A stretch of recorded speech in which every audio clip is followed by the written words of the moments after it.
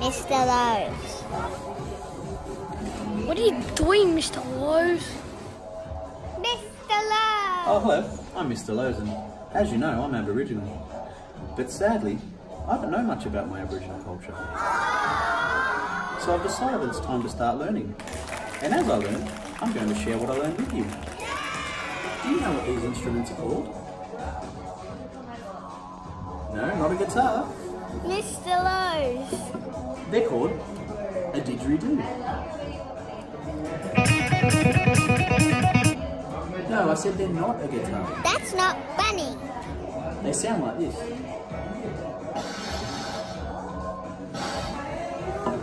Well, maybe I need to learn how. Mr. Lowe's! This is Tara, and he's going to explain how the didgeridoo works.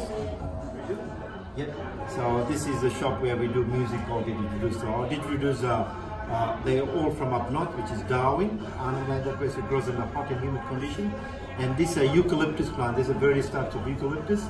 So these eucalyptus are hollowed by termites. That's how they're made. So didgeridoos, these are hollowed by termites, and they go and knock the plant. If they find something good, they cut them, they season them for a while, and they walk from outside. This will have that much bark and timber. They clean them up and they create that balanced wall thickness. So once they do that, they resonate better. So they create the back pressure that's right there, and inside they leave the termites track in there, they clean and they seal them from inside. So the length determines the sound. The longer, the deeper. The shorter ones are higher pitch, and the middle ones are like those are proper like instrument which you can learn. You can play with other instruments and things like that. You don't get popped out quickly. So this is a beginner sort of a key, which is the key of D sharp. So that's where you start. So when you blow didgeridoo, you need to wet your lips and blow a soft raspberry. Look. So your lips goes in there and your cheek seals the mouth there, and you blow as soft as you can. The softer you blow, the longer you're going to play. That's the whole idea. So you need to do just one drone and then stick to drone and then get better and better, then the next step comes up. So wet your lips and blow raspberry. Go. So this is for beginners.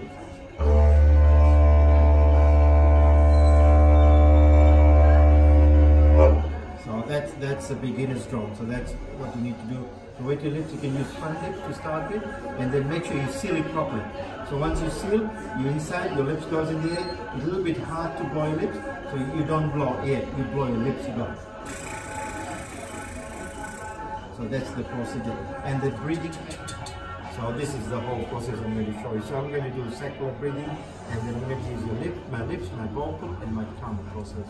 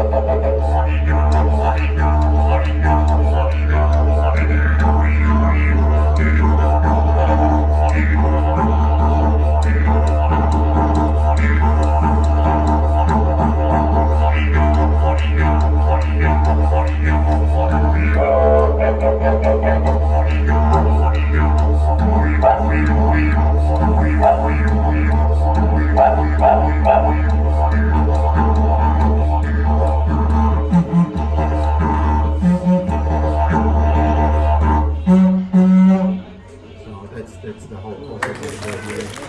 So it's the breathing technique. So it takes 2 to 3 months to finish the whole process. Yeah. It's not hard. It's a matter of like practicing and picking the right instrument.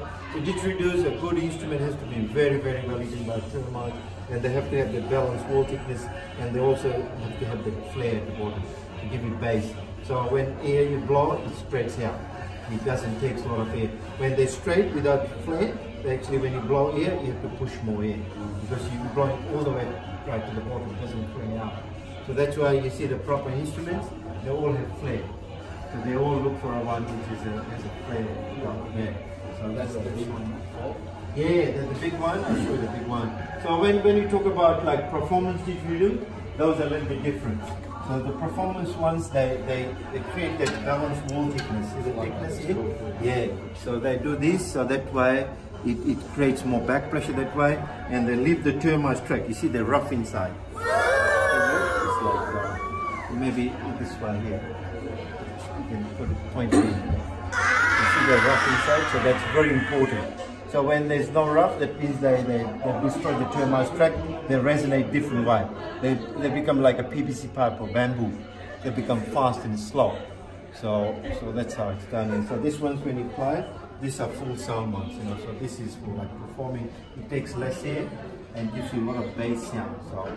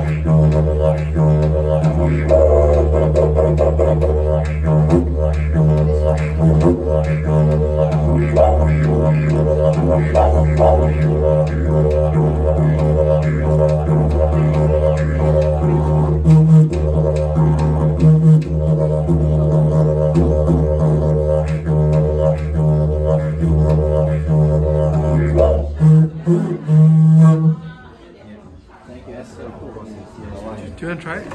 I'll have a try. This is actually a touch easier.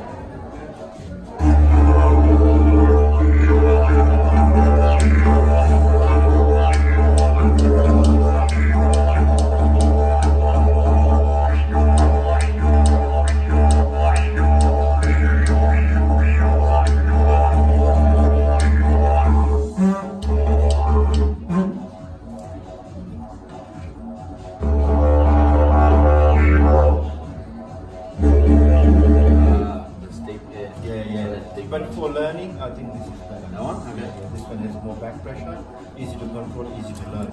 This one here, this is too much flair at the bottom, gives you bass, but these are for people who have done it before. So you start there and then come here. So you wet your lips.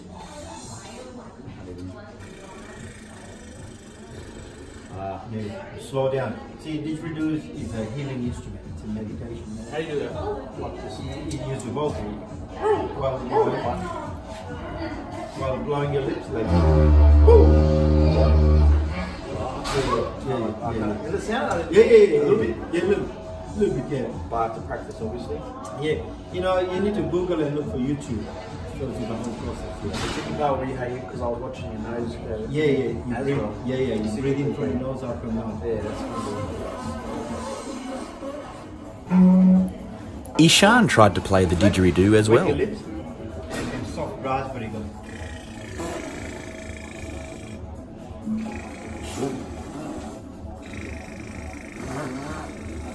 Now both lips, top and bottom.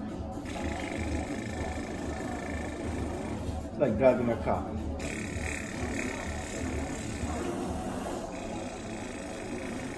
This guy needs to stand in front of mirror and practice his lips first. Maybe you're pushing too hard. Yeah, Maybe yeah. that's what I did Just first. loose. Soft, heap softer. Yeah. No, not too tight. Like a horse. No. No, blow soft as well.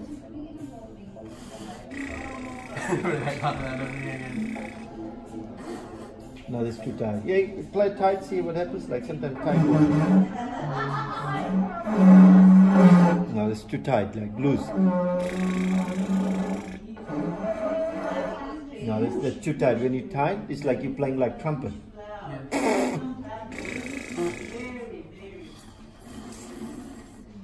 No tongue. No tongue.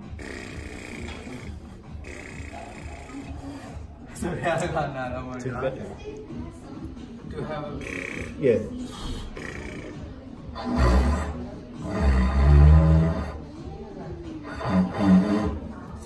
So, house, you know, they do like orchestra. There's a guy called William Barton, plays our digits all the time there. All the 100 musicians, this is the only shop in the whole world we specialize in didgeridoo. So the makers we have, these are the country's best makers. So this makers is very hard to get a hold of them because they don't make too many. So they make whatever they make from their heart. You know, like, so they have to knock 100 trees to get 10 didgeridoos. So this is the whole idea. You know, like, so this is not like a mass-produced sort of category. The most traditional ones are this ones here. These are idakis. These come from a place called Arnhem. So those are original. You know, those are, that's how they used to do all the way. So those are the colors they used in ceremonies. So these are, you know, they use rituals of sounds like this. But they're hard to learn. Oh yes,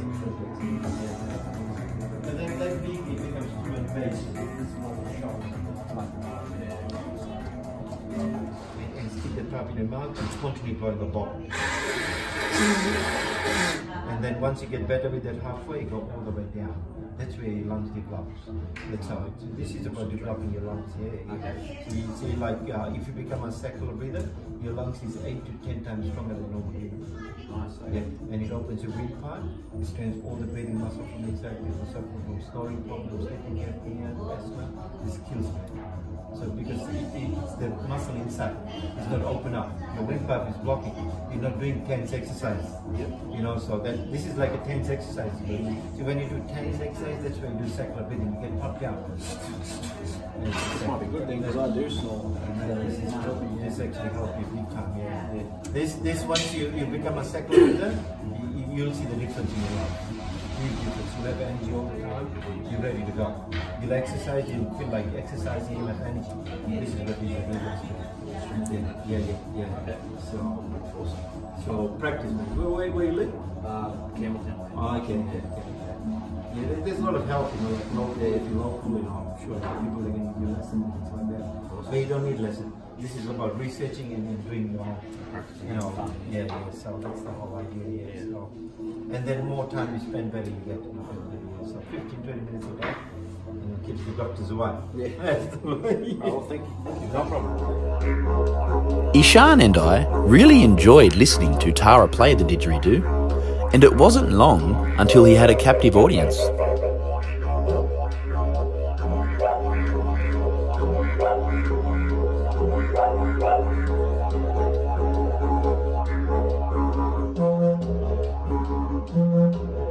Now it was time for me to decide which didgeridoo I should buy.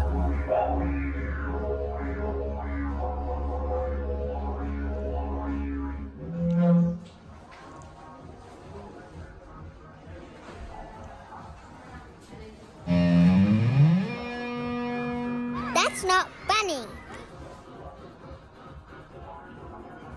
Although I was very tempted to buy one of the larger didgeridoos, I decided to take Tara's advice and start with a beginner's didgeridoo.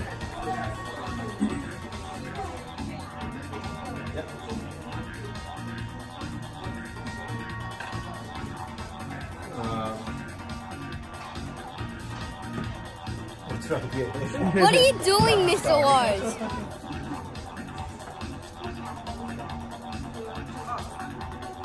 We get it, Mr. Lowe's. Thanks a lot for helping. No problem. Now I'm ready to go home and start practicing.